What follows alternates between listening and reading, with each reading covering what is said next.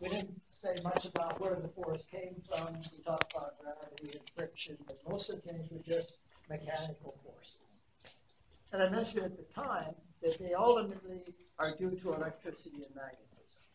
When you talk about a mechanical force pulling on something or pushing on something, what it really is the repulsion between the electrons in your hand and the electrons in whatever object you're pulling or pushing. So that we didn't worry about exactly how that force arose. This semester, we're going to spend the first half of the semester doing that, talking about electricity and magnetism. Now, for most purposes, that's the dominant force. Gravity, we notice simply because we happen to be near something very, very large, namely the Earth. The gravitational force between any two of us is negligibly small. In fact, it's smaller by a factor of about 40 powers of 10 than the electrical forces. Now, at the beginning of the semester, we're going to do electricity and magnetism. Once we get through that, we're going to go back and we're going to do thermodynamics and statistical mechanics so that we can finish up some of the stuff we did last semester. We did waves.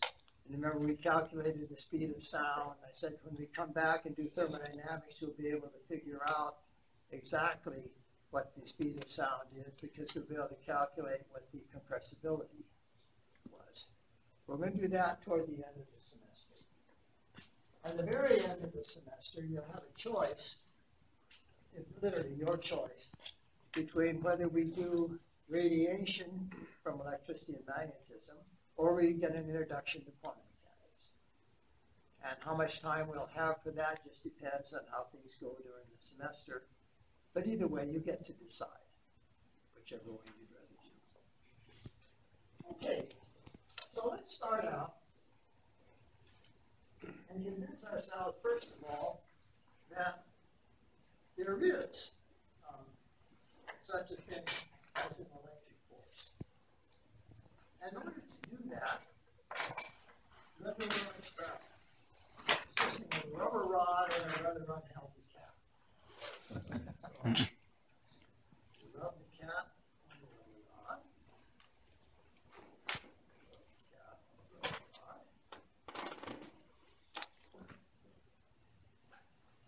What's wrong with this? If the only force we had was gravity, or mechanical forces, one pushing on the other, could this possibly be happening? No, because what I had there is a repulsion. And I got a repulsion without actually touching. Okay. Now, let's change the ground rules a little bit. And we've got our rubber rod with the cap. Now I took the glass and I rubbed silk on the glass and I got an attraction. And now, if I took the glass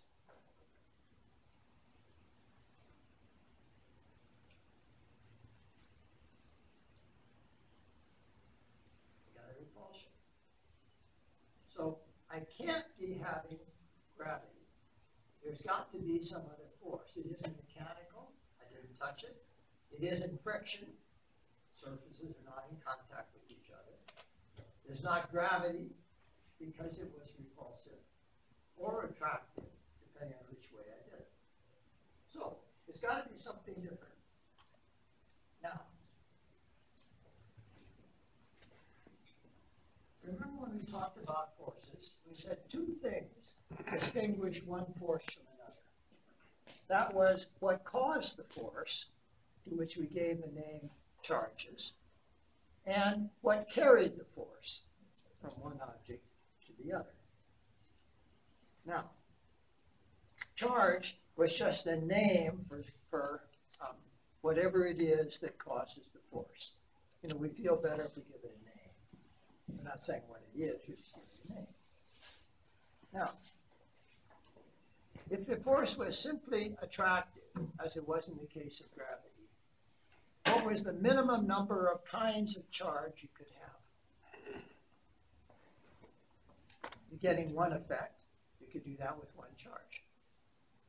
In this case, what's the minimum number of kinds of charge you could have? Could it be one? No.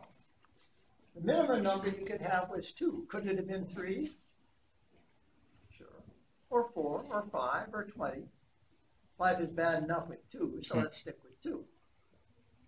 So, first thing we observe is that there must be at least 2 kinds of charges here. All right, well, it doesn't matter what we call them. We've got to give them a name. So, let's call them roses and violets. So we got 2 kinds of charge.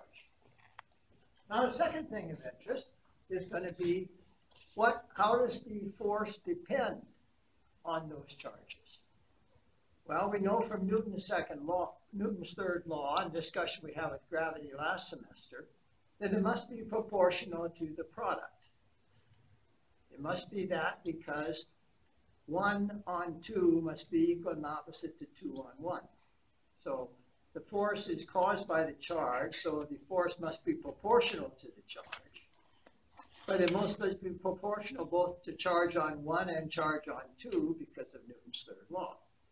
And that means it's going to have to be a product. Making sense? All right. Now, experimentally, we can measure how that force depends on the separation between the charges. And it turns out to be inversely proportional to the square of the distance between them. So you have a charge Q1, charge Q2, separated by some distance r. And the force is going to be proportional to the product over the square of the distance. Now we saw last semester that there's nothing surprising about that when you talked about field lines, which you're going to spend a lot of time on this week.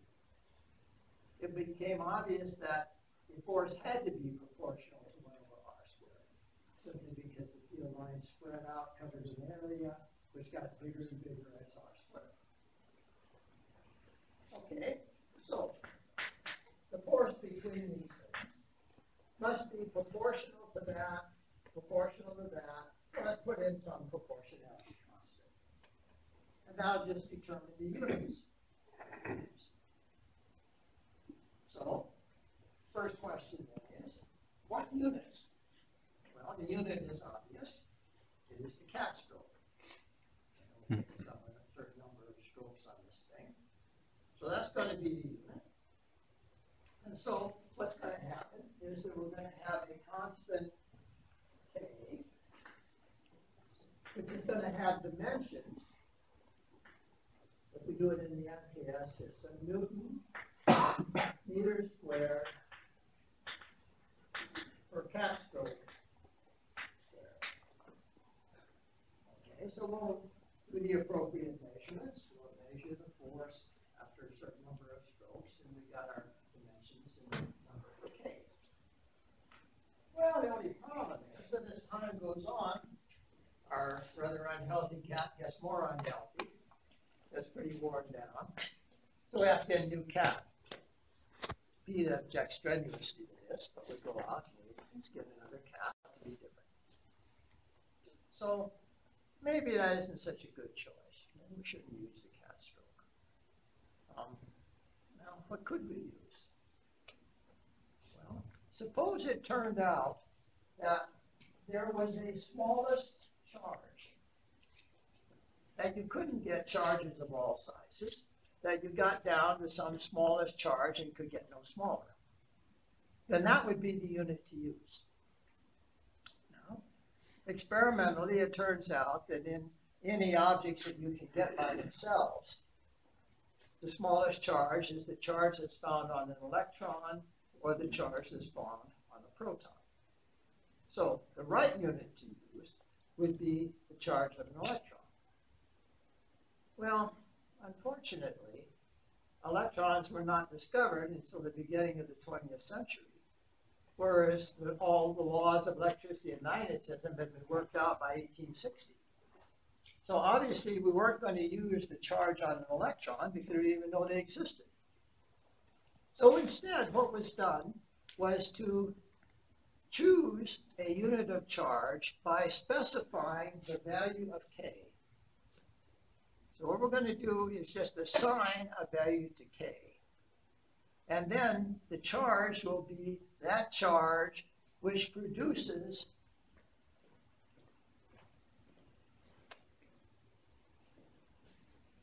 a given force with K equal 9 times 10 to the 9. So we're going to arbitrarily assign K to have the value 9 times 10 to the 9.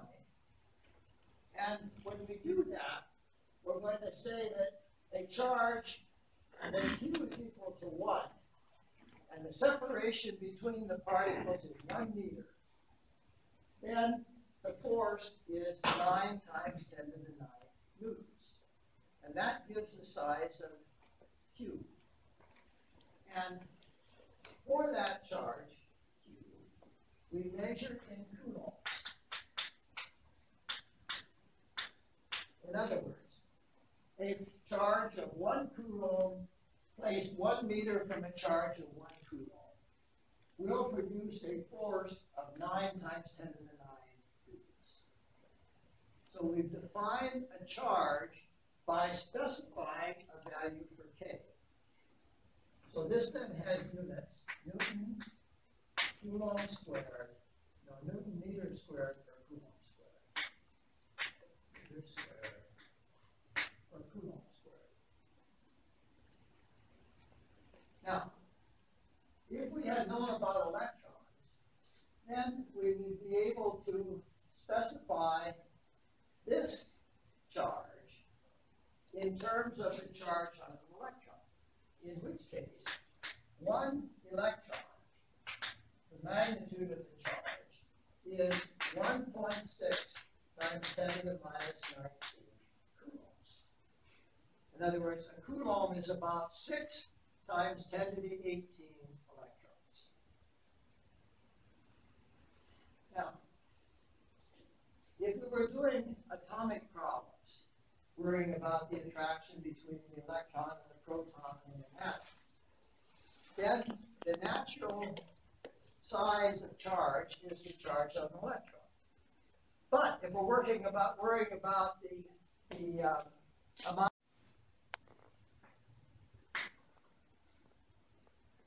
divided by the charge at this point, in the limit that the charge goes to 0. And remember, the reason for that was we wanted to measure the effect of what was there before I put my little charge there.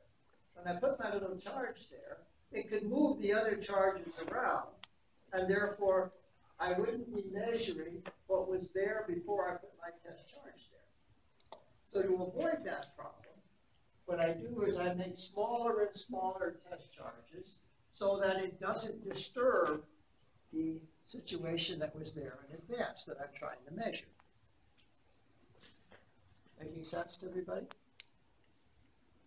Now, when we did this with gravity, there was no problem, because we could imagine the masses getting smaller and smaller and smaller and smaller, arbitrarily small. But we can't do that with charge, because there is a smallest charge, namely the charge on an electron. Now, that isn't going to make any difference if we're dealing with macroscopic objects, because they're 6 times 10 to the 18th of them. But if we're dealing with an atom, there's 1. And so this is a significant problem. The fact that experimentally, we couldn't do this. We couldn't actually make the charge vanishingly small. So we get around it by saying, okay, so I couldn't do it in practice, but I can do a thought experiment. What I can do is I can lock all the other charges in position. That ensures that moving this thing in didn't disturb them. And I can throw away the field that this charge itself produces. And so that's the way we're going to do this. Now this seems like just nitpicking, but as we'll find a little bit later, if you don't do this, you get the answers wrong by a factor of 2. So this really is an important idea.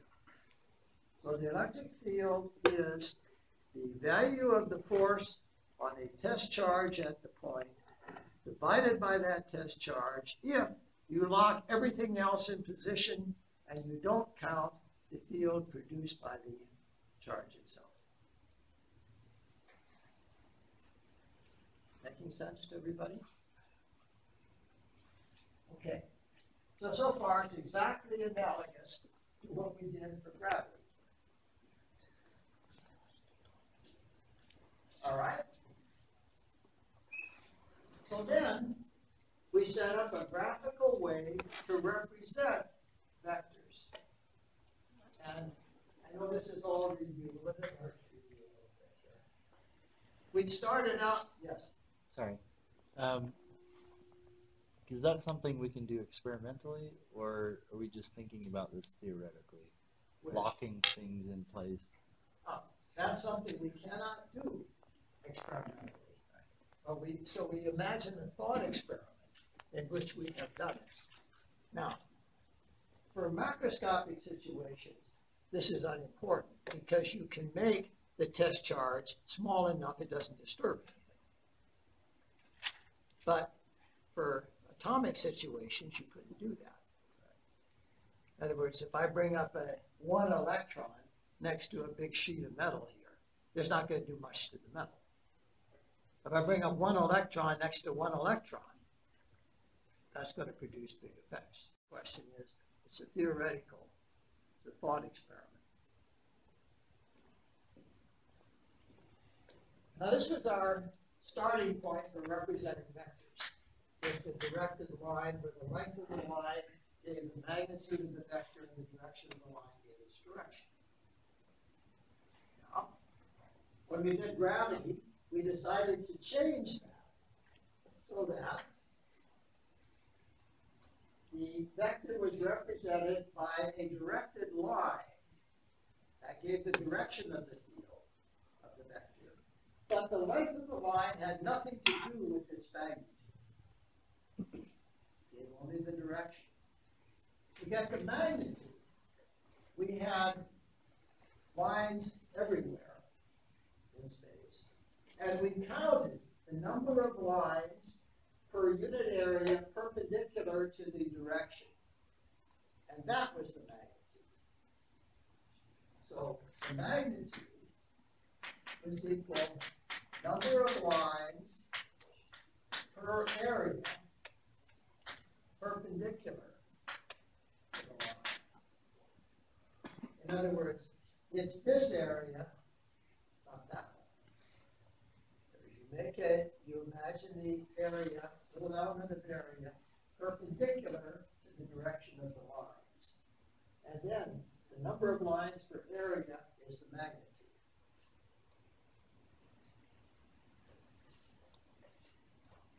Do you remember all of that from last semester? Makes sense to everybody? All right.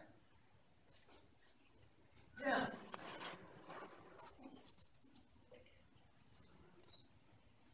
We imagine a situation in which you put a charge plus q at some position in space. And now you ask what the lines representing the vector representing the electric field, what those lines would look like. Well, due to the fact that the universe is isotropic, the laws of nature are the same in every direction. That was one of our starting assumptions. That means that the field lines must be running out uniformly in all directions. Otherwise, you'd be preferring one direction over another. So we're going to have field lines running out uniformly in all directions. Looks like a CNN porcupine. Just ball with lines running out uniformly in all directions. Okay. Now, let us draw ourselves a little imaginary sphere of radius r surrounding this thing. Now, since the field lines are running radially outward from this, they are everywhere perpendicular to the surface of that sphere, or something else. And the answer is, it's linear up to a certain size of electric field. Now, the reason it ceases to be linear at that point is that we're going to find a little bit later that there is an energy associated with an electric field. Basically, some constant times the square of the electric field. Now, when that energy becomes large enough, it becomes enough that the E equals mc squared. That is the energy associated with the particle of mass m. When that energy becomes less than the energy of the electric field energy can go into making a particle-antiparticle pair. In other words, you can create an electron and a positron when the electric field becomes big enough. And at that point, of course, superposition no longer works. Yes? So would it necessarily be an electron and positron? No. Any particle-antiparticle pair. And that would be based on the amount of energy? Precisely. And that means there's a certain maximum electric field beyond which you will not have superposition. In other words, you added 2 electric fields, you got none. Instead, what you had is 2 particles. Now, we're going to assume that we stay below that limit. So for us, we're going to have electricity obeying superposition. In the case of gravity, what happens is that, remember when we talked about general relativity, the amount of mass that you have, mass and energy, determines the geometry of space. And as you add more mass and energy, the space becomes curved. So that the shortest distance between 2 points is no longer a straight line, it's a great circle or something. That meant that gravity did not obey superposition as soon as the masses involved got to be too big. Now, because the gravitational constant is very small, the mass has to get very, very big before superposition fails. Well, same thing happens here. The electric field has to get quite big before superposition fails. And we're going to assume we stay under that. Okay.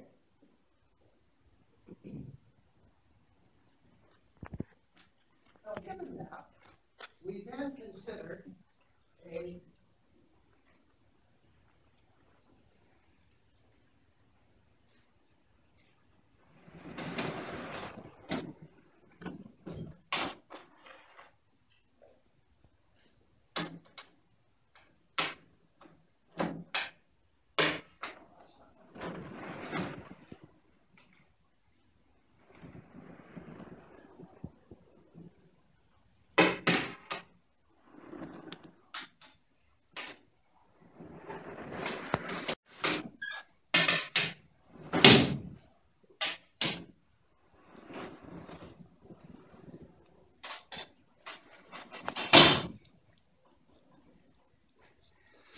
consider some ridiculous shape here. And inside this volume, we place a collection of charges. All sorts of charges on the inside. Just as before, we had all sorts of masses on the inside. All right.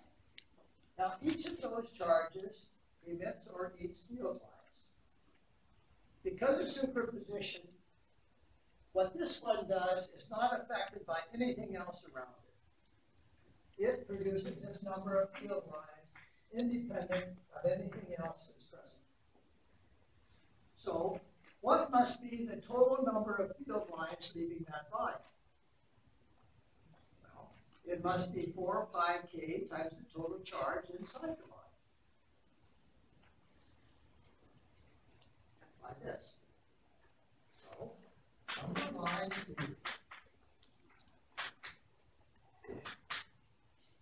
must be equal to 4 pi k times the charge inside, which is the sum of positive charges minus the negative charges. Okay? So, all we need to do is find a way to calculate the number of lines leaving in terms of the electric field. Well, the way we did that is we have to add up the lines leaving each little chunk of this surface. And so we blow up a little piece of the surface. Now, if it's a tiny piece, it's going to look like a plane. Any surface, if you look at it small enough, unless there are singularities on it, if you look at a small enough chunk of it, it's going to be a plane.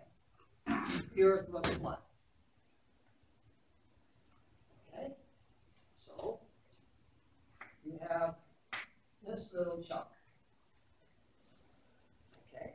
We define a vector area so that if the area of this little piece